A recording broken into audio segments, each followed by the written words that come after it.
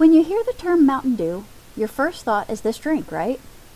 Well, if you would have asked the average person about 100 years ago what Mountain Dew was, you would have got a much different answer. So let's dive into this episode of Antique Bottle Stories.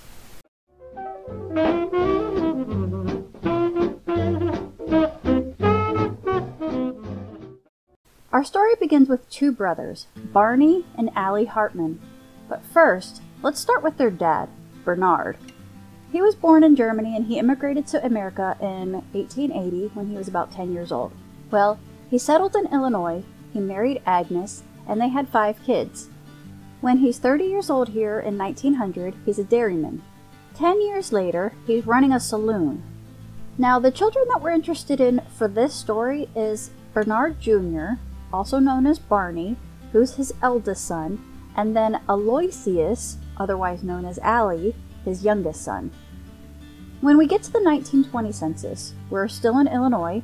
One of the questions on this census asks, "What is your tongue?" And Bernard, the dad, says German, so he's still speaking German in this census. He's a keeper of a saloon and a rooming house at this point, and his wife Agnes is a clerk there. The oldest son, Bernard, Barney, is a traveling salesman for a soft drink company. Allie is 17, so he's not showing as having a job yet. So Barney, I guess his traveling soft drink salesman career took him to Georgia, because in 1923, Barney left his family and he and his wife were in Augusta, and he's a manager of a Orange Crush bottling company. By 1925, his little brother Allie is here bottling with him. It says Allie is residing at the YMCA. 1930, Barney is still manager of Orange Crush, and Allie is assistant manager. By 1932, they both have moved to Knoxville, Tennessee, and they are running an Orange Crush plant there. 2 years later, in 1934, Allie has gotten married to Pauline and is vice president of Orange Crush now.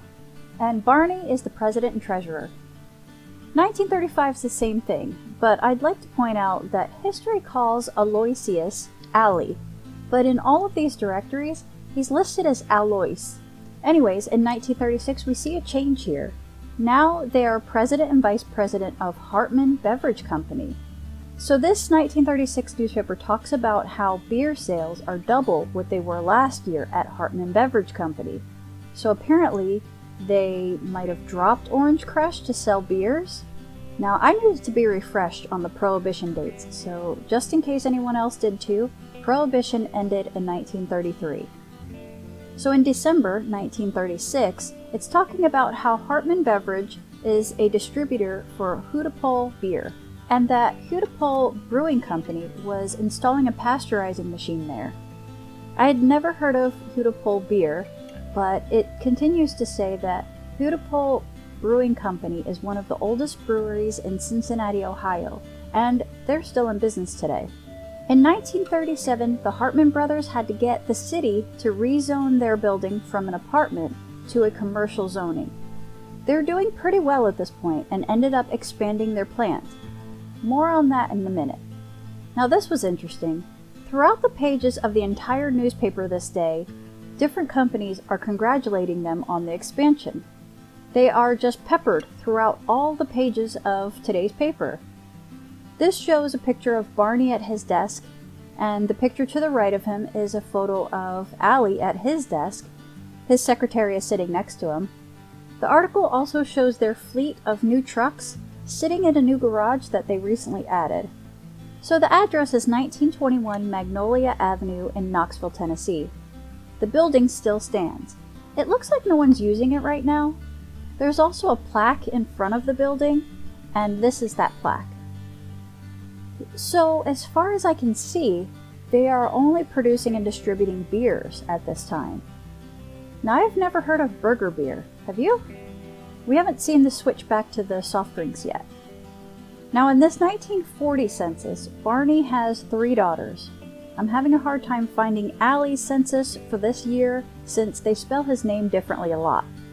But I did learn that Allie did have 2 sons, and I don't think he had any more children. I just found all kinds of neat things in the papers, so I'm just going to put a few of them in here. Here's a 1940 article stating that Hartman Beverage Company has partnered with a new beer company, Stag Beer. Here's Allie and here's Barney in this photo. A few months later in 1941, Hartman has selected some new GMC delivery trucks. That's quite a lot of trucks.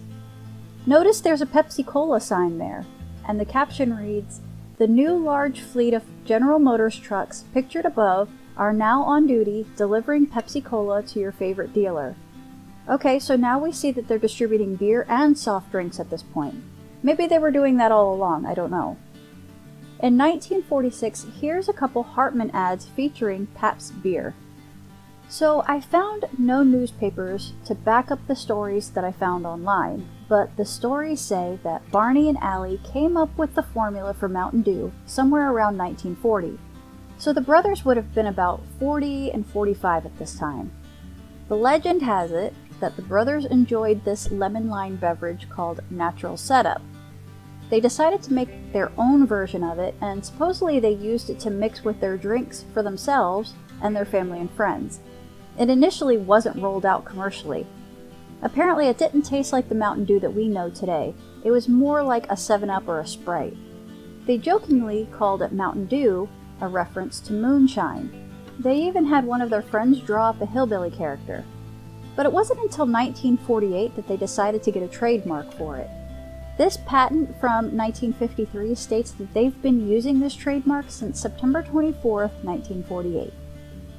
So while I was looking for the term Mountain Dew in old Google books, I came across this 1905 court document that says, "This appeal is from the denial of registration to the words Mountain Dew as a trademark for whiskey.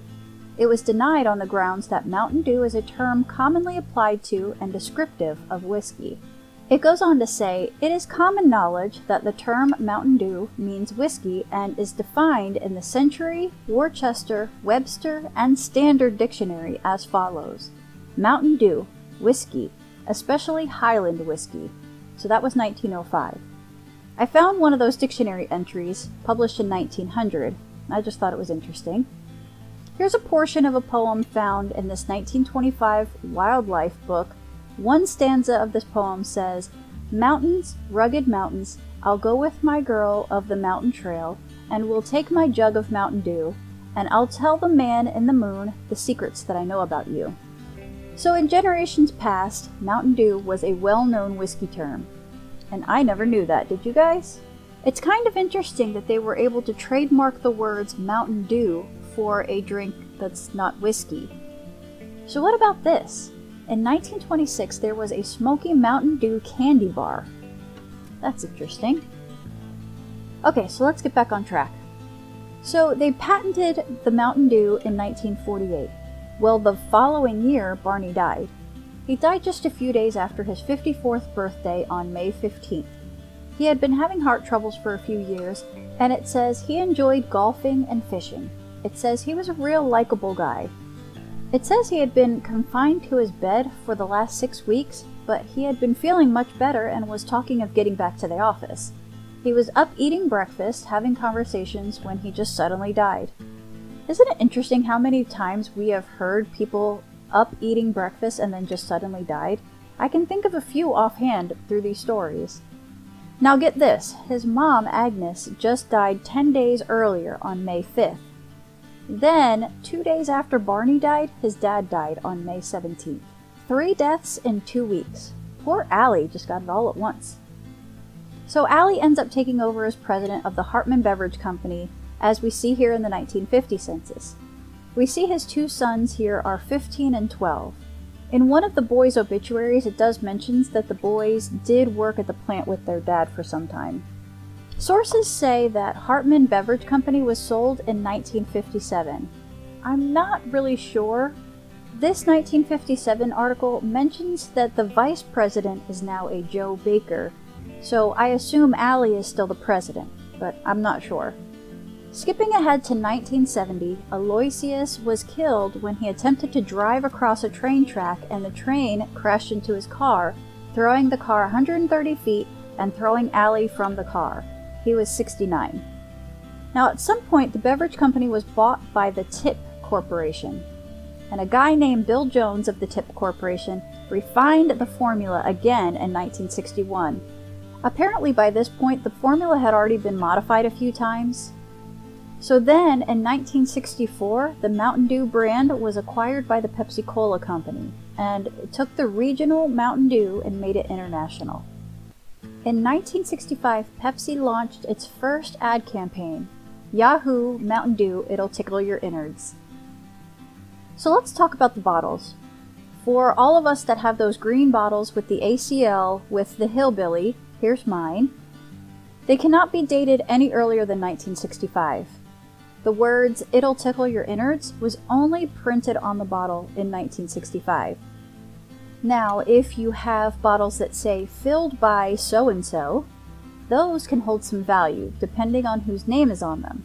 Those are more sought after by collectors. Now, there's a story about how the Hartmans ordered bottles in 1951 for Mountain Dew, but didn't end up using them until 1955.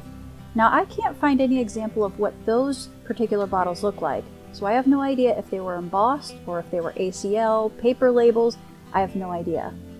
I also have a textured embossed green bottle, and I can't find much about this one, but I do see a 67 at the bottom of it, so I guess I'm just going to assume that it's from 1967, but I don't have anything to back that up. So you guys know how much I'm a sucker for old commercials. The cheesier the better.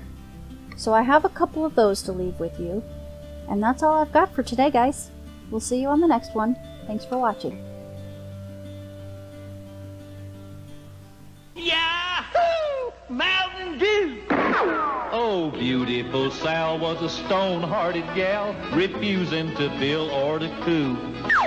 But Clem was right smart, he appealed to her heart with that gal getting good old Mountain Dew. Yahoo! Mountain Dew!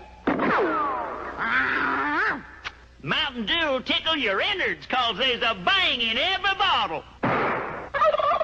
At the county turkey shoot, 'cause Luke warn't worth a hoot, he was hopeless till he finally took the cue. Yahoo! Mountain Dew! Now he shoots off the cup, gets more than enough after nipping at that good old Mountain Dew.